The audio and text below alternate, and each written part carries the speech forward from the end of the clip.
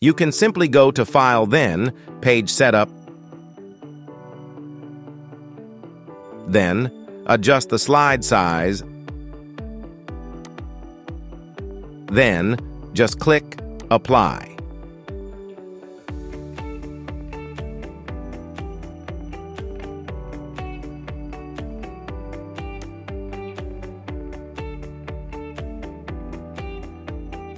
Google Slides offers many types of sizes like standard, widescreen, etc.